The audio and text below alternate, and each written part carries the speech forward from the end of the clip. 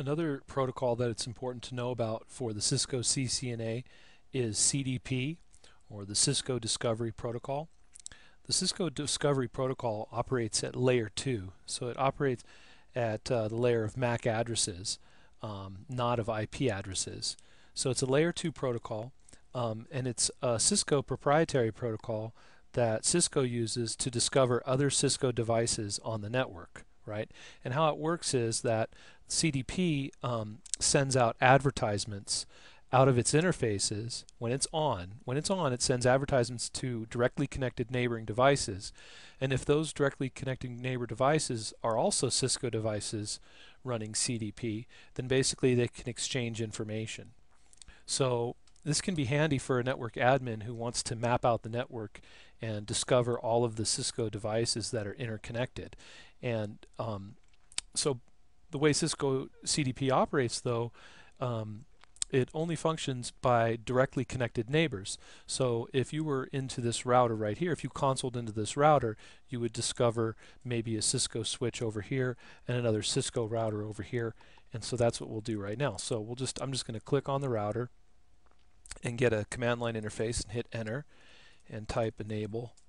And now I'm in the privileged exec mode, and I can run a show CDP to start with. So I'll just do a show CDP, and you can tell right off the bat, it tells you that CDP is in fact working because it says it's sending CDP packets every 60 seconds out of its interfaces. All right, so CDP advertisements are going out every 60 seconds, and it's got a hold time value of 180 seconds. So if it receives advertisement information from another Cisco device, it's going to hold that in its buffer, or it's going to hold it into its memory for 180 seconds before letting it go. Okay, so let's see here, and we'll do another one. We'll say show CDP, right? And then we'll do a question mark. You can see we can see show the CDP entry, interface, or neighbors. So we'll do neighbors.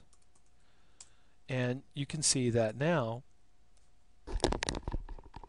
what we can see is that we've got some capability codes right here, but what we have is a switch, named switch, right? There's no name on it. It's local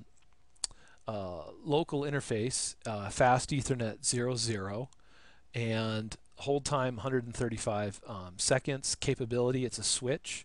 Platform, it's a 2960 Cisco switch. This is a router.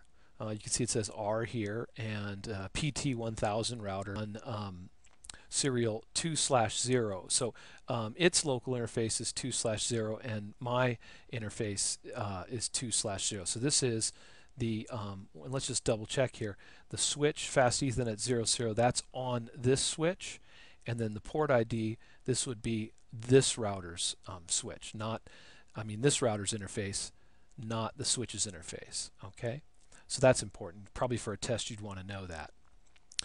We can also do a show CDP neighbors detail command. Okay, and if we do that, we'll see here a little more information. We'll see here, okay, show CDP neighbors detail. We can see off the bat here, I'm going to scroll up, that we've got a switch, 2960 switch, right? Outgoing port.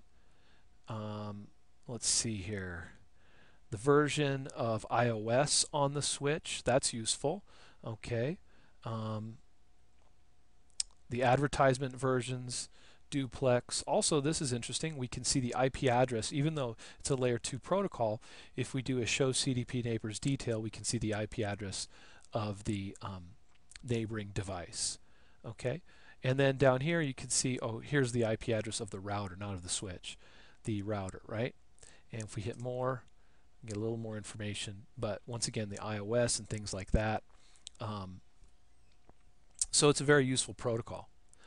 Let's see here. The other thing is, even though it is a useful protocol, a lot of people feel that CDP, since it's talking all the time on its interfaces and it's not secure, that it is a security risk. So you want to be able to shut it down. If you want to shut down CDP, you're going to go to configure terminal to go to global config mode, and you're going to do no CDP run, and that will turn off CDP.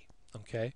Now, if you wanted to turn it back on, you would just type CDP space run. Okay, but oftentimes you want to have it disabled. Okay. Now, if you want to turn it off only on a specific interface, so for instance, you know, if you wanted just to turn off, let's say on one interface, so this router right here has fast Ethernet 0, 0, right? Okay, so what we could do is we'll say interface FA 0/0. That'll take us into interface mode, and we could say no CDP and then a question mark, and you can see the next part of the command is enable. So no CDP enable will shut off CDP only on that interface. Okay, so that's another command that you'll want to know as well. Now, last but not least, if we want to find out about more devices, for instance, if we want to find out about these Cisco switches over here, what we'll want to do is telnet from this router into this router and then run our CDP commands on this router. Once again, CDP probably is on by default. With a lot of Cisco iOS 12, and you probably want to turn it off. It is considered a security risk. It is sucking up some bandwidth, but it's also a useful protocol if you're trying to map out your network.